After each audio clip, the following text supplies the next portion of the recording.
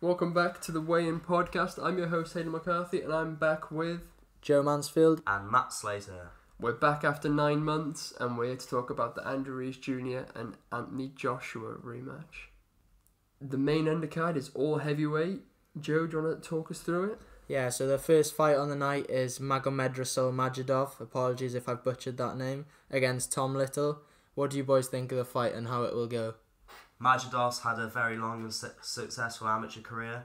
I wouldn't be fooled by the fact that he's only fought once.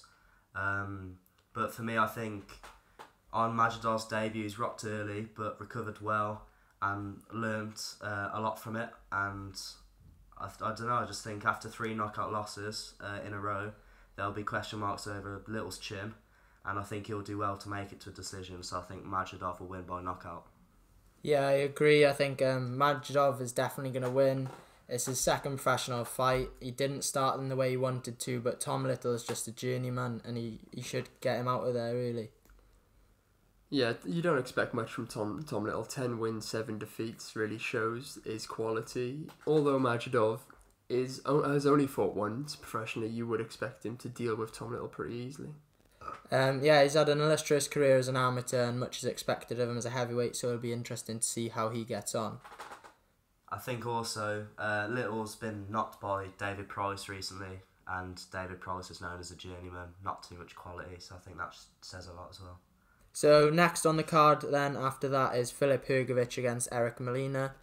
Hrgović is a Croatian prospect coming up against a known fighter in Molina who's faced Wilder and Joshua.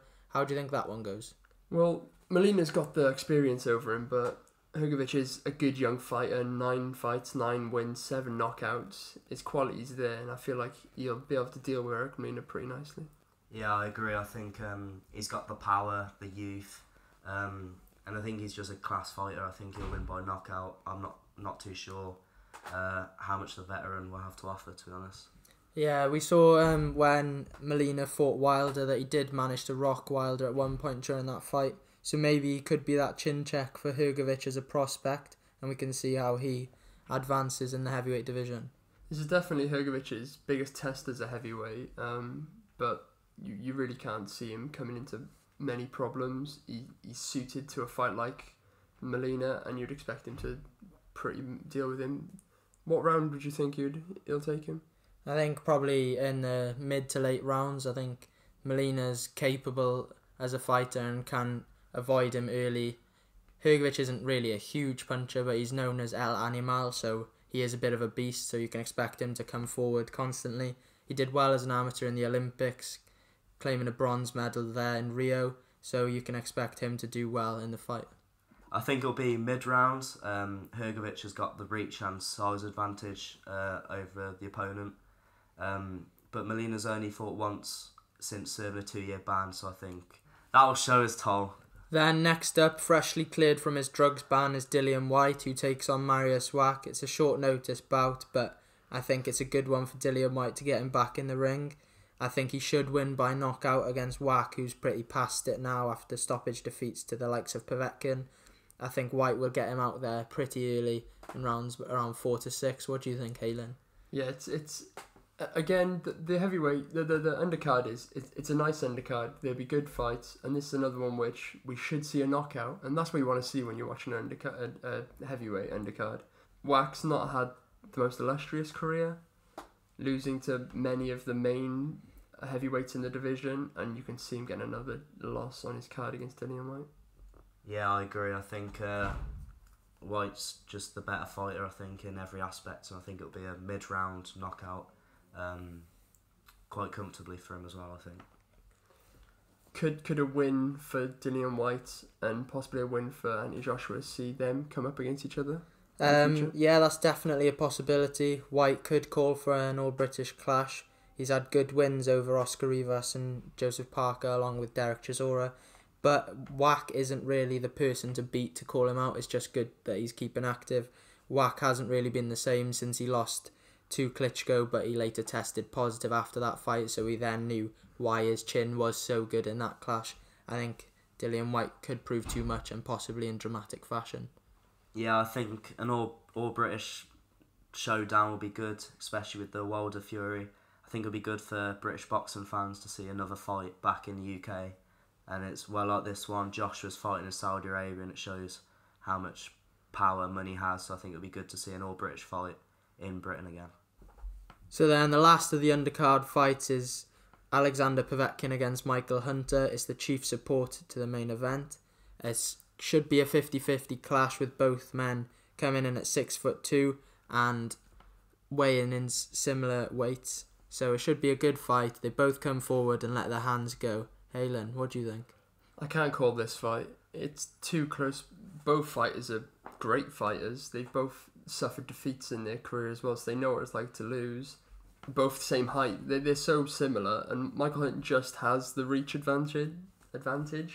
But I can't call this fight. It's the fight I'm most looking forward to on this undercard. Yeah, same with me. I think it's interesting because 6'2" is relatively small for heavyweight, but they're similar. So it'll be interesting to see. But I think they're both experienced at different stages of their career. Obviously, Povetkin's 40 now, so he's getting on a bit. And Hunter's had the experience in the London Olympics. But I think Povetkin will win. I think knockout. I think he's a very good boxer, good on his feet, and I think it'll be 10th round knockout. For me, it's the fight of the night in terms of action. I think both men come forward and come to fight. They both let their hands go. Hunter is a very good fighter, only losing once, and that was to the great Alexander Usyk at cruiserweight. And then Povetkin's also only lost to the world's elite. So it really is a pick-em matchup, and I'm not sure which way it goes. I am leaning towards Hunter on points, though. Yeah, I'm saying that Hunter has a defeat on his record, but that was at the cruiserweight level. He's yet to lose at heavyweight. He hasn't fought some of the greats that Povetkin has fought, but he's shown his quality at the heavyweight, and I think he could show it again tonight. He's certainly relished his underdog tag, beating the likes of Bakoli and recently Sergei Kuzmin. But now this is a different level of opponent. Povetkin is a quality operator, amateur standout, Olympic gold medalist. So it's difficult to pick against him, but the key factor in Hunter's favour is age. Povetkin's coming in at 40, whereas Hunter's 9 years his junior, so I think that could prove pivotal in the bout. I just think it's hard to see a fight where Povetkin wouldn't land his powerful overhand right or his signature left hooks at some stage. Although Hunter is quick, I think he will frustrate Povetkin, but I think Povetkin's a patient boxer. Like you said, the experience he's had, it's crucial really, and I think it's hard to see Povetkin not winning the fight. Maybe points, but I think it'll be knockout late on. Yeah, I think I'm slightly leaning towards Hunter. It'll go the distance. I feel like Hunter on points. I feel it'll be a good fight, but it could be a lucky punch in there. You never know. They're both powerful heavyweights, but I think I'm leaning just towards Hunter. So then the fight you've all come to listen about is the main event. It's the clash on the dunes. It's Andy Ruiz Jr. against Anthony Joshua. It's a pick-em matchup once again. Andy Ruiz got the nod in the first fight, stopping Anthony Joshua. How do you boys think the fight will go this time round? I can only see this. I'm seeing a lot of pundits and people within the boxing world saying that Ruiz will take him again, but I can only see this fight going one way. Obviously, everybody thought that the first time these two fought, and Ruiz shocked everybody, getting the win. But this time around, watching the weigh-in yesterday, seeing AJ looks lean, and Ruiz coming in a lot heavier, I feel like Joshua could dance around this ring and take him out in probably like 4 to 6 rounds. Yeah, I agree. I think Joshua's got too much to lose with this fight to not win, in a way. He had troubles in the background to the last fight, and that potentially is the reason why he lost. But I think it will prove what kind of a fighter Joshua is. A lot of heavyweights, or a lot of the greats, have lost once, but never twice to the same person. I think the shed of weight will prove a lot. I think, Joshua has been critiqued recently, the last couple of years, for having too much bulk. And I think the shed of the muscle and going back to the basics will just prove too crucial, and I think Joshua will win. The thing for me is that some of the pundits from last time out who were saying Joshua would win in emphatic fashion are the ones who are coming out now saying that Andy Ruiz Jr. is stylistically all wrong for Anthony Joshua. I think the same logic should go as the first time around. Yes, we were proved wrong, but Anthony Joshua still should have too much. It all comes down to really whether Ruiz does land and if Joshua can recover. Yeah, the pundits are really trying to cover their own back so they don't look like they've got it wrong again. But what would a defeat do to AJ's career? It would be extremely damaging for his career, of course.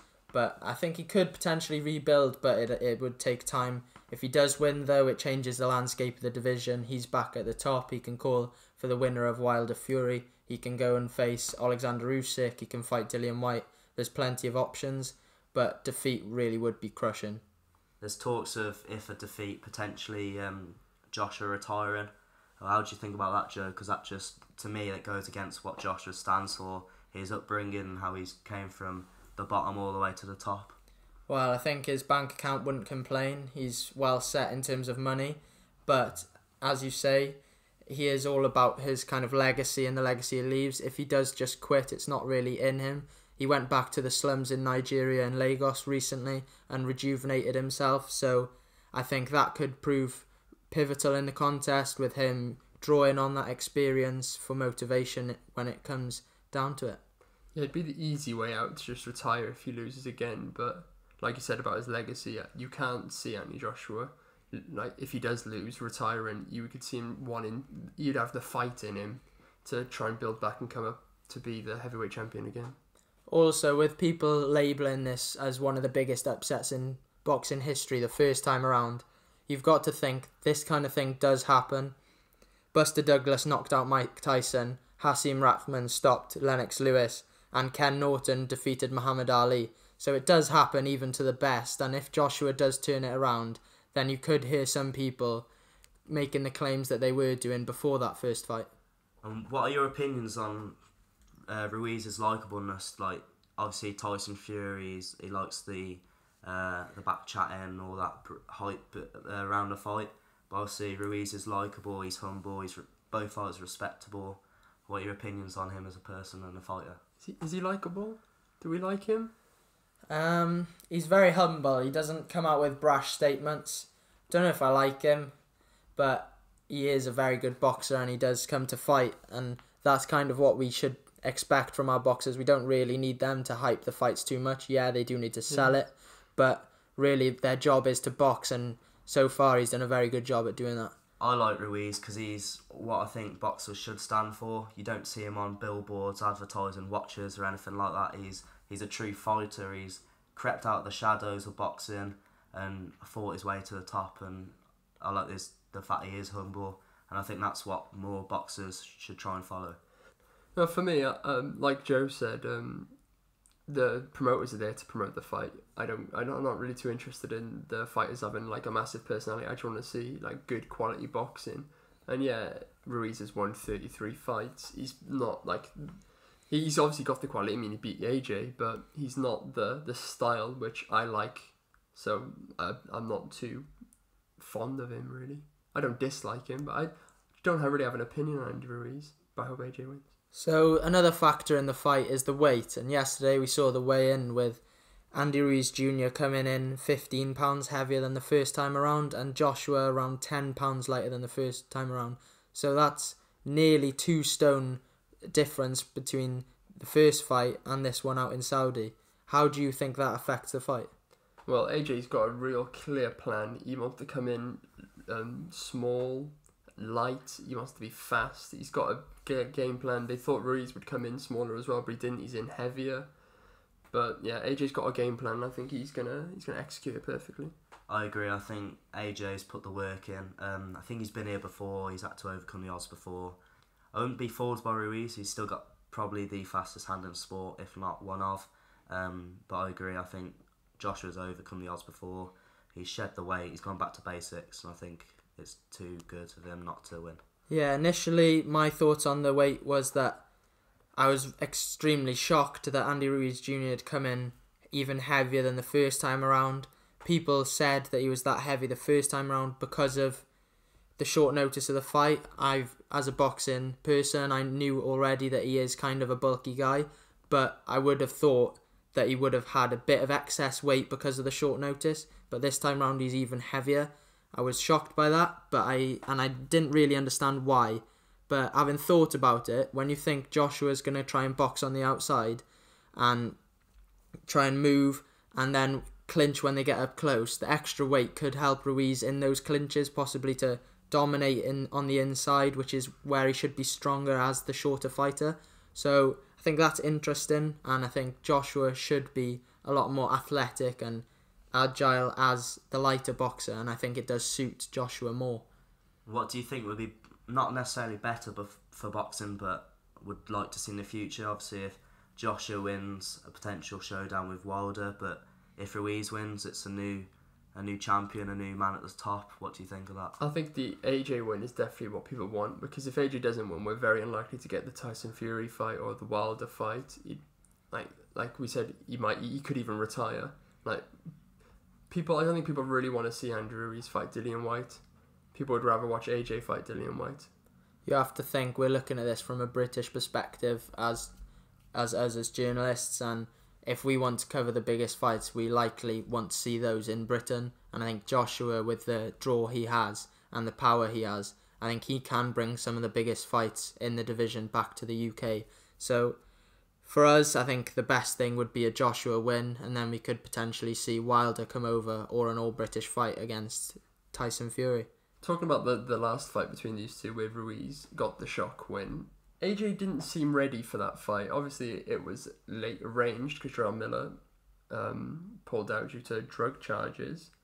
But what did you think about the first fight? It was a big stylistic change from the big Jarrell Miller, over 300 pounds. I know Andy Ruiz is a big dude himself, but Jarrell Miller is colossal really in size, and he's meant to come forward. And he was a little bit taller than Andy Ruiz by a couple of inches, so the style change would have affected Joshua, but there was a lot of rumours about the camp and things that went on, and possibly we'll find out at a later date what really happened, but there was definitely something where Joshua was off. Do you agree, Matt? Yeah, I agree. I do agree with behind the scenes things, but I think it's also, you might disagree, but I think Joshua's up for the fight, but he's never completely took it as serious as he should. He saw Ruiz in front of him with his flabby physique, if you like, and I think he just saw the size of the man and thought that I've got this in the bag. I think he accepted that in himself that he was going to beat Andy Ruiz Jr. I think he thought he was a far better fighter than Andy Ruiz Jr. He saw just recently before his bout that Deontay Wilder stopped Dominic Brazil in brutal and clinical fashion, and I think he wanted to replicate that himself against Andy Ruiz. And when he did knock him down in that third round, he tried to jump on him and it just didn't work for him. He got caught and then he never recovered. So I think this time round, if he goes in and he tries to hit him with the same shots that he did at the start and with clinical combinations, then later on he can follow up on that and really put a beat down on Andy Ruiz Jr. But if he does engage in a brawl too much, he could just well get caught again. It's evident the difference between the first fight and this fight. The weigh-in of the first fight, AJ was he obviously was a bit heavier. He was laughing and joking around when he was there yesterday's weigh-in. He looked a lot more serious. He had his headphones on. He looks like he's got a game plan. He's ready to execute it. But I do like the change of Anthony Joshua that we've seen since the defeat. Before, when he was undefeated, he was like the face of Britain. He was like the clean-cut guy. He was very well media trained. But since the defeat, he's come out, he's a lot more rash in what he says. He speaks his mind more. So I like this change. What do you boys think about it? Yeah, I think he was scorned by all the hate that he got hit by after the fight. Some of the people who were on the AJ hype train jumped off it immediately, and I think that kind of hurt him because he saw how fickle some people are. And I think if he can turn it around, then he's going to be a bit more thick-skinned and just look after himself a bit more. I agree. I think the story of a good champion has always been knocked down and going back up and getting the belts again. I think it showed, the media, he's the golden boy. He can do nothing wrong, which, to be fair, he can't. He's very good. But I think this defeat, the first defeat in the long run, will do Joshua a lot better than if he didn't lose. So, predictions for the fight. Who do you think is going to win it? Halen? I'm saying AJ in 4 to 6 rounds.